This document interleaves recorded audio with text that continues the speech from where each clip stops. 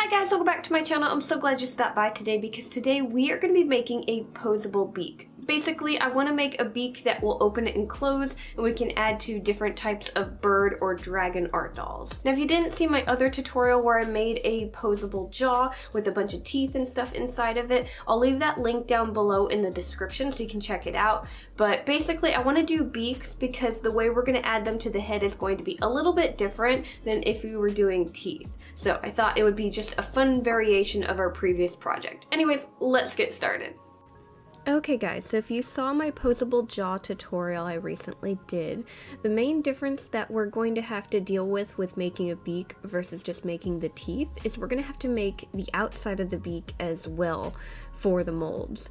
So first things first, I'm going to start by figuring out what the inside needs to be, and then we'll work from there.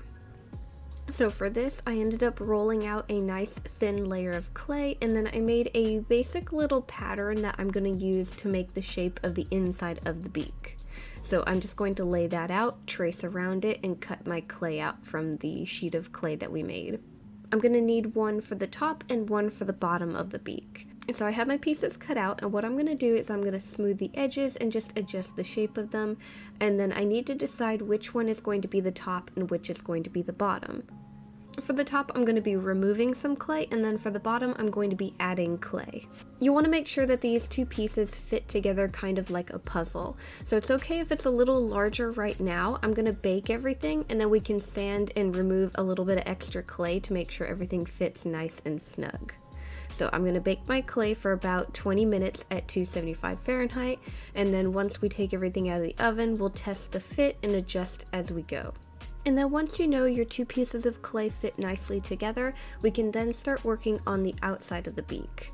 Now for my beak, what I'm going to be doing is I'm going to be making a shape similar to a raven's beak. So it's going to be kind of long and thick. And one thing that I want to do, since we are going to be making molds out of this, is I don't want to waste a ton of clay. So I'm going to take a lump of tinfoil, I'm going to glue it to the top portion of the beak, and I'm going to use this, that way I don't have to have the entire thing clay. So once I have my tinfoil in place, I can then start covering it up and making the shape of the beak. So I'm just going to take some strips of clay, lay them out over the lump of tinfoil, and start blending them together and trying to figure out how I want the shape to look.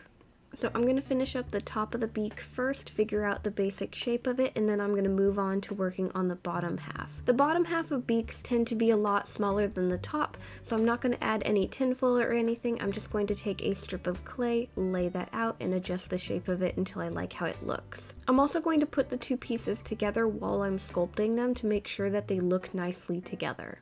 Once I'm happy with how the beak looks, I'm going to put both of the pieces in the oven for a final bake at 275 Fahrenheit for about 45 to 55 minutes. Once our clay is out of the oven and is cool to touch, we can then start figuring out how the two pieces are going to connect. So for our beak, I'm going to be connecting them in the same way that I connected our jaws in our previous tutorial. Basically, you're going to take the two halves of your beak and you're going to put them together, and you're going to figure out where the spot is that they rest nicely together, and you're going to kind of like adjust them as if they're being posed and figure out where that point is that doesn't move a lot, and that's going to be where your joint is going to be.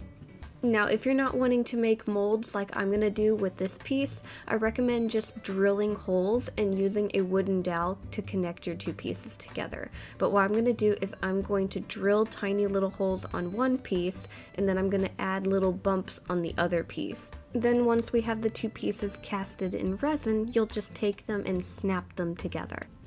Okay, so you have a finished beak, and now you need to add it to a face. So how are we going to do that? So what I'm going to do is I'm going to start with making a base to work on.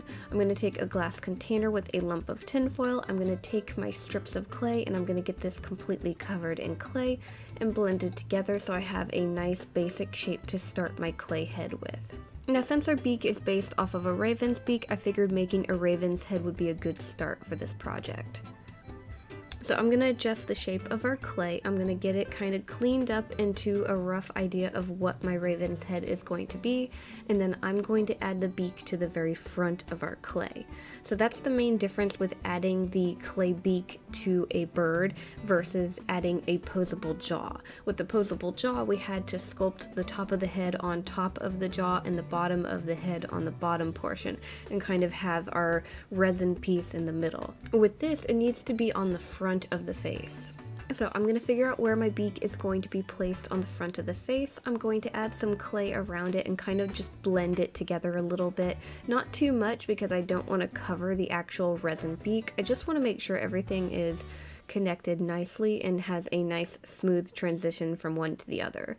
When I first did this, I was messing around with adding a feathery texture to it, but in the end I decided when I work on this project, I'll probably just fur the face to make it look like it has feathers versus having the feathers sculpted out of clay. Now I want you to notice that when I'm connecting the beak to the front of the face, the bottom half is not touching any of the clay. I'm just connecting the top of the beak to the face. In fact, right behind the bottom half of the beak, you'll want to make sure there's a nice gap. That way you can have the beak actually open. So depending on how open you want your beak, you want to make sure there's at least a nice gap to where it can open all that way. So just kind of, once you have it connected, test how far you can open your beak and make sure you're happy with that. But again, make sure you have a nice gap behind that piece so it can actually move. Other than that, I'm just going to lay out the basic shape of our raven's head. I'm not going to add much texture or anything at all. I'm just going to figure out where the eyes are going to go. And for this, I'm going to be using some glass eyes that I figured would look really cool once I get to making this art doll. So I'm just going to finish up our face, make sure I like how everything looks, and then I'm going to put it in the oven for about 45 minutes at 275 Fahrenheit. And our head is pretty much all finished at this point.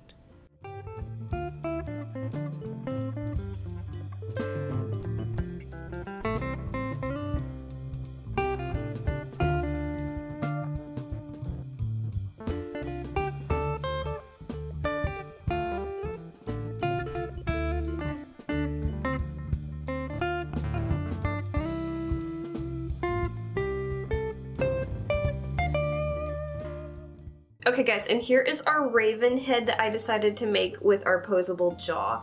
And as you can see, you have to kind of leave a spot of clay behind it so that it doesn't open too much. So that's a good way to control it so it doesn't like open all the way up like ah.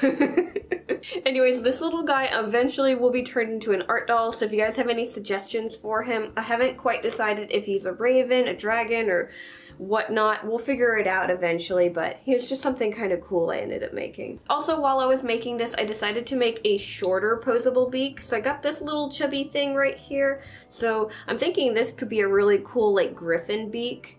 So you might see this in the future as well. And if you guys want to give this tutorial a try for yourself, or you just want to make an art doll in general, I have a bunch of art supplies linked down below in my description, so you guys can check that out and see what I like to use to make my art dolls. Now these are affiliated links, so they do help support the channel. Also, I have my Etsy shop linked along with my RedBubble, which I've been trying to do a little bit more of, but I've kind of abandoned it for a while, but there's some interesting stuff there. Eventually we'll get into adding some more stuff on there. Anyways guys, thank you so much for watching. Make sure to like, subscribe, all that fun stuff. I'll see you guys next time. Bye.